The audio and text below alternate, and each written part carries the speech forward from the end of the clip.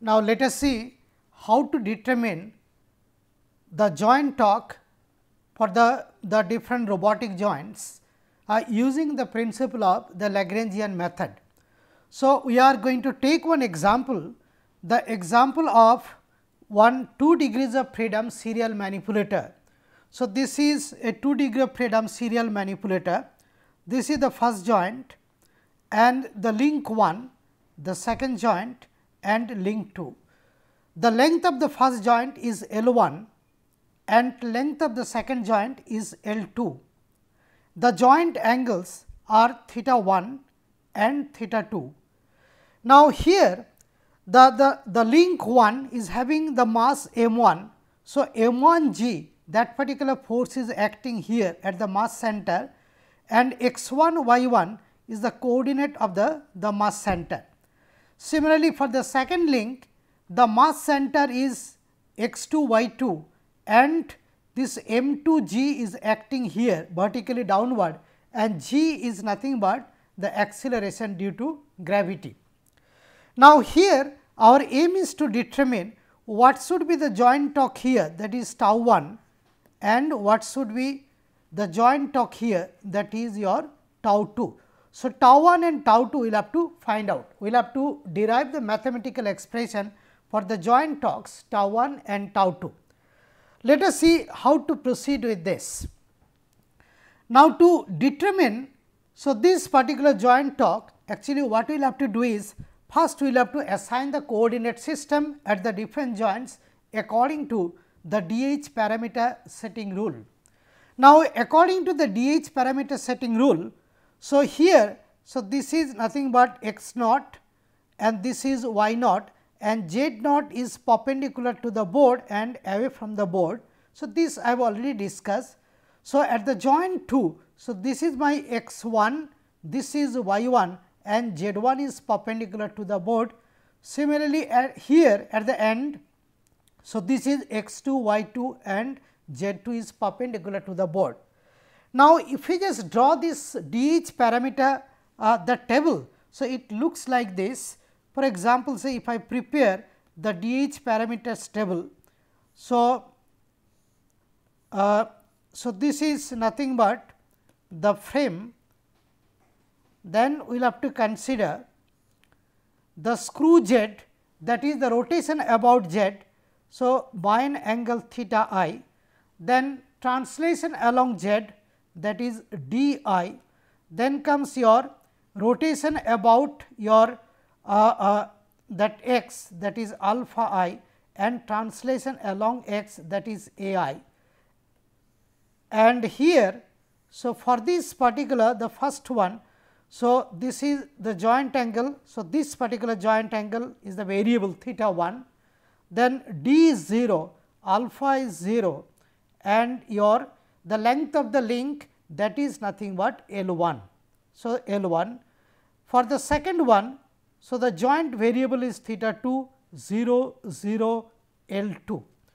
Now, this is the DH parameter table. Now, if I know this particular DH parameter table, so very easily we can determine what is the transformation matrix, that is T 1 with respect to 0, that is nothing but rotation about z. So, this T 1 with respect to 0 is nothing but rotation about z by an angle theta 1, then comes your translation along x by L 1. So, we can express 4 cross 4 matrix, which I have already discussed, and if you multiply, so this will be the final matrix, the 4 cross 4 matrix which we will be getting. Similarly, this T 2 with respect to 1, that means I am here. So, I can find out like T 2 with respect to 1 is nothing but rotation about z by an angle theta 2, then comes translation along x by L 2, and these two 4 cross 4 matrices if you multiply.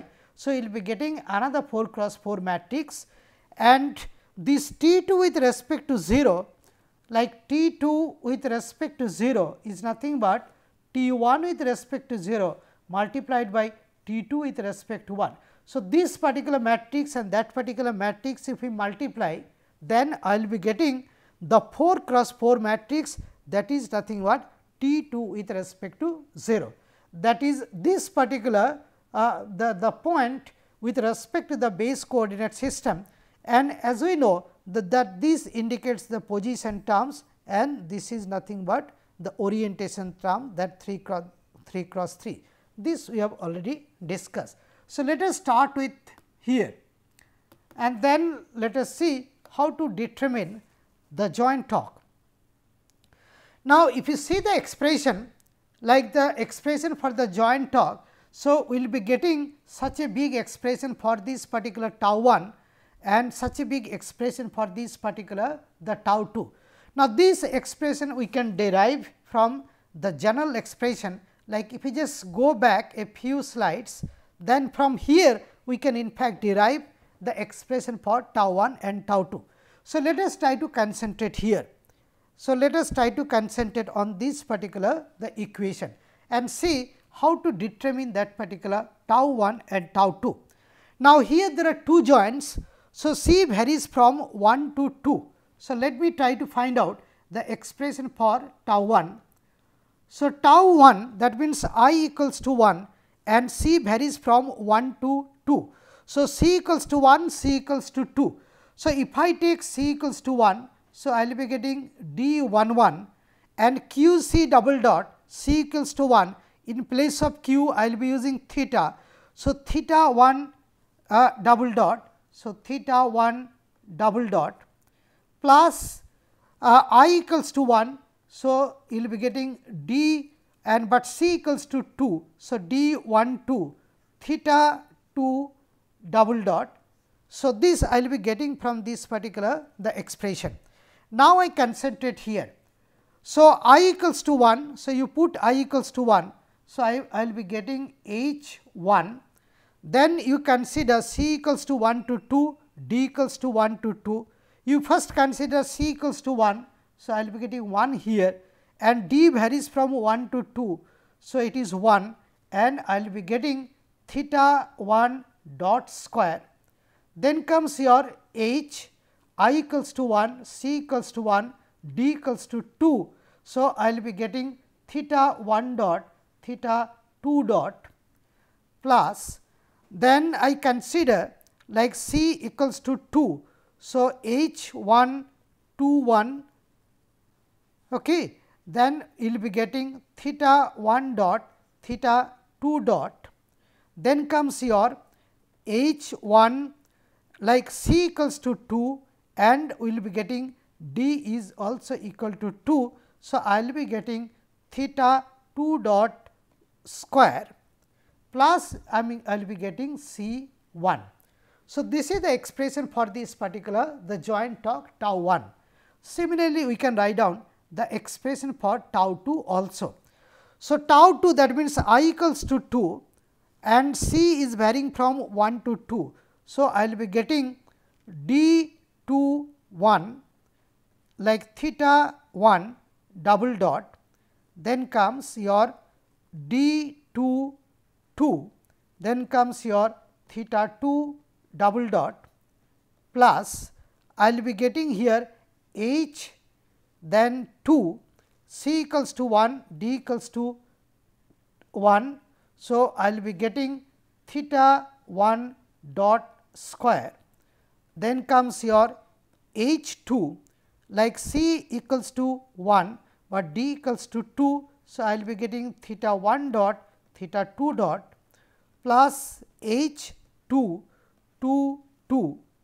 So, I will be getting H 2 1 1, H 2 1 2, H 2 2 2. So, I will be getting here theta 2 dot square and another term H 2 then 2 and I will have to consider this 1 also. So, I will be getting theta 1 dot, theta 2 dot, okay, and your C 2.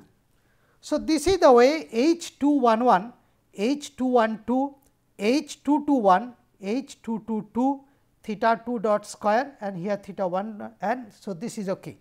So, this is the way actually we will be getting the expression for tau 1 and tau 2. So, there will be 2 d terms and there will be 4 such h terms and 1 c 1.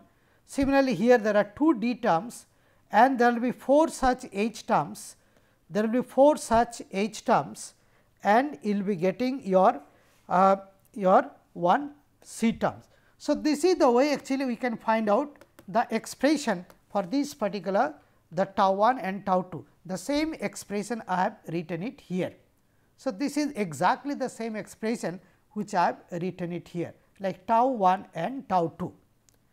Now, I will have to concentrate on so this particular term, that is d 1, but before I go for this particular d 1, actually what I will have to do is, so I will have to find out another term that is called u 1 1, and u 1 1 is nothing but the partial derivative of the transformation matrix T 1 with respect to 0, and this partial derivative is with respect to theta 1.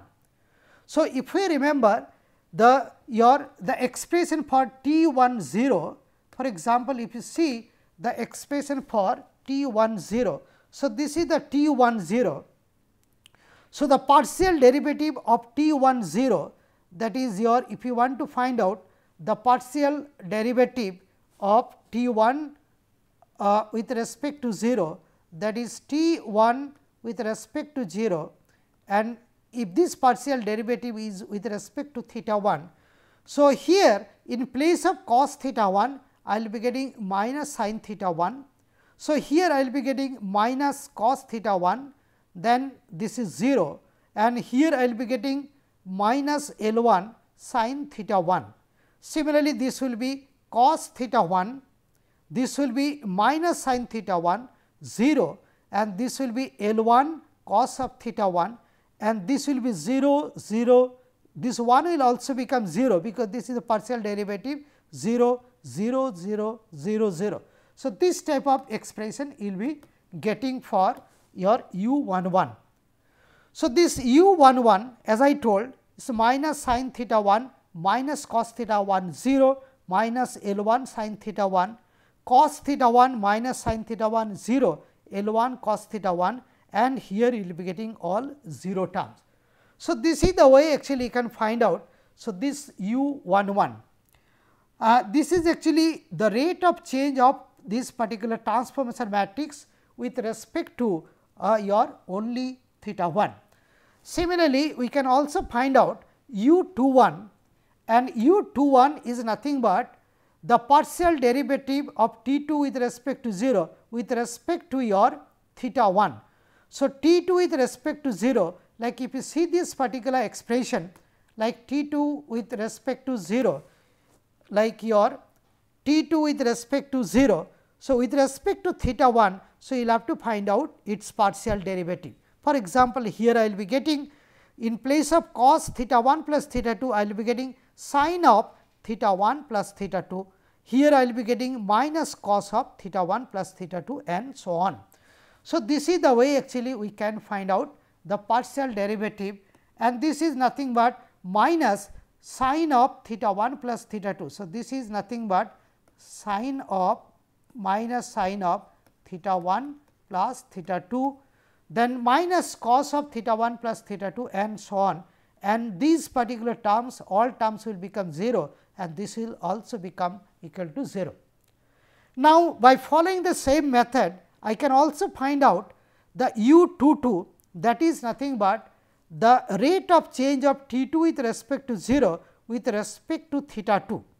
Now, with respect to theta 2 only if you determine, then you will be getting something like your with respect to theta 2 if you determine. So, then here you will be getting like d theta 2 of cos of theta 1 plus theta 2. So, you will be getting minus sin of theta 1 plus theta 2, and that means you will be getting here minus s theta 1 2. Here you will be getting minus cos theta 1 2, then this will become 0, and here there will be no contribution, because here there is no theta 2. The only contribution will come here, and this will become minus L 2 sin of theta 1 plus theta 2. Similarly, the other terms also we can find out, and by following the same method actually we can find out your what is your u22. So, this is nothing but is your u22, and once you have got this particular u2. So, let us try to concentrate on the inertia tensor. So, these are nothing but the inertia tensor for the link 1 and link 2. Now, if you remember, we have already derived this particular expression. So, this particular J1 is the inertia tensor for the first link, and we have considered that this particular link is having actually your circular cross section with radius r, okay. And for that we will be getting the inertia tensor like this, like m1 L1 square by 3 0 0 minus half m1 L1 0 m1 r square by 4 0 0 0 0 m1 r square by 4 0 minus half m1 L1 0 0 m1. So, this I have already derived this particular inertia tensor. Okay. Now, similarly for the link 2 I can find out what is J2, and exactly in the same way I can find out this 4 cross 4 matrix, and this I have already discussed in much more details in one of the previous classes, how to determine that this particular the inertia tensor. Now, I am just going to derive that particular the D11 term. Now, if you see, so this particular D11, so this is nothing but actually this particular D11 term I am just going to find out. So, I am just going to derive what should be the expression for this particular D11. Now, to derive this particular expression, let me try to go back to this particular the expression for DIC. Now, if you concentrate on this particular DIC, that is the inertia term, and our aim is to determine what should be the expression for D11. That means, I equals to 1, C equals to 1, and J is the maximum between 1 comma 1, that is 1. So, J will vary from 1 to 2. Okay. And now, with the help of this I can write down. So, when J equals to 1, so it is nothing but trace of TR is the trace E of U.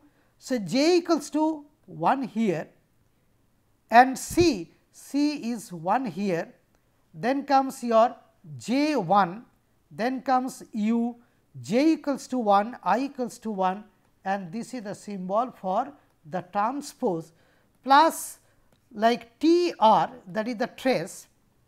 Now, I am just going to use J equals to 2. So, this will become U21 J2 U21 transpose of that. So, this is the expression for this particular D11. Now, the same expression I am using here. So, the same expression I am using here for this particular D11, that is trace of U11 J1 U11 transpose plus trace of U21 J2 U21 transpose. Now, you see all the terms are known to us. For example, say this U11 we have already derived, J1 we have derived. So, we know U11 transpose of that, then comes U21 we have derived, J2 we have derived, U21 transpose is also known to us. Okay. So, each of these matrices are 4 cross 4 matrix. Okay. So, if you multiply 2 times, so then you will be getting finally one 4 cross 4 matrix. So, you will be getting one 4 cross 4 matrix here, and here also you will be getting one 4 cross 4 matrix, and here actually this is a trace. So, for this 4 cross 4 matrix, so what you will have to do is you will have to consider only the diagonal elements. So, by trace we mean the sum of the diagonal elements.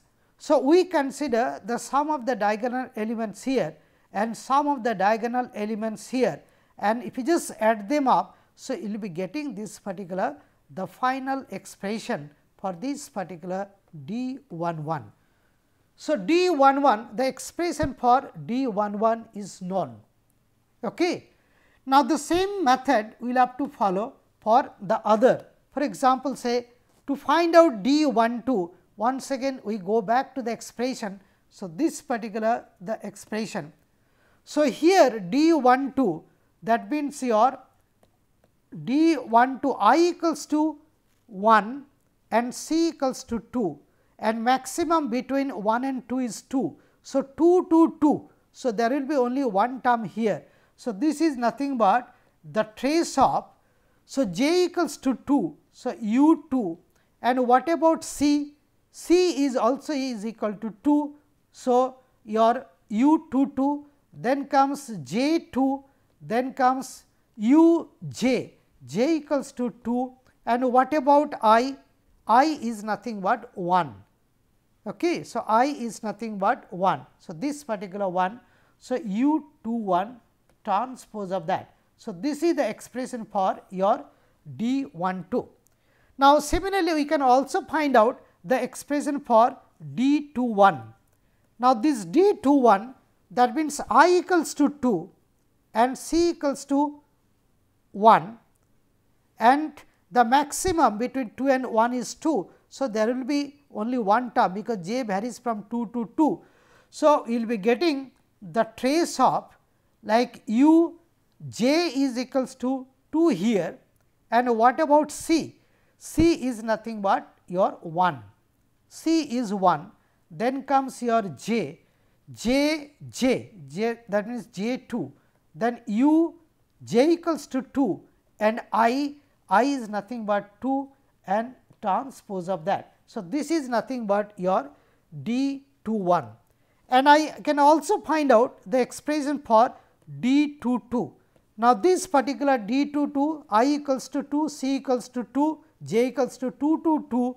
So, trace of your u j equals to 2 here and C is also 2, then comes your j 2, then comes j equals to 2 and I is also 2 and transpose of that. So, I can find out the expression for this D12, D21 and D22 and all the terms I know and very easily actually we can find out the expression for this particular the D term.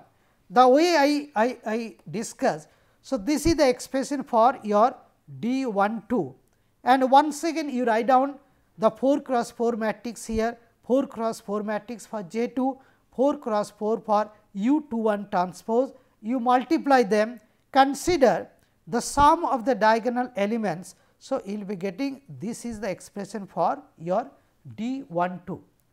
Similarly, your D21, the expression we have already seen and if you just follow the same method like matrix multiplication and then if you consider your the sum of the diagonal element. So, you will be getting the same expression as D12. So, D21 becomes equal to D12, but D22. So, once again you follow the same method, write down the expression matrix, multiply, consider the trace. So, you will be getting this is the expression. So, till now all the d values I have calculated. Now, if I have got all the d values, that means your in this particular expression like your all d values are known. Now, we will have to concentrate on the h value, that is your h11, h112, 121 and 122. Similarly, we have got 4 more. So, there are 8 such h terms and that I will have to derive. Okay. Now, how to derive? So, what we do is once again we go for the expression for this HICD. So, here if you write down like your H111. So, H111 for example, here ICD all are 1. So, j varies from 1 to 2. So, there will be 2 such terms.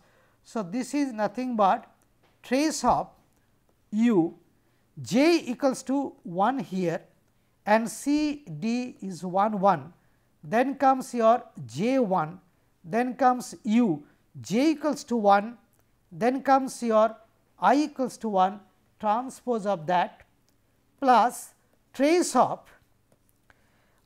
j equals to 2 here. So, u 2 1 1, then comes j 2, then comes u j equals to 2 here 1, and then this is your the transpose of that.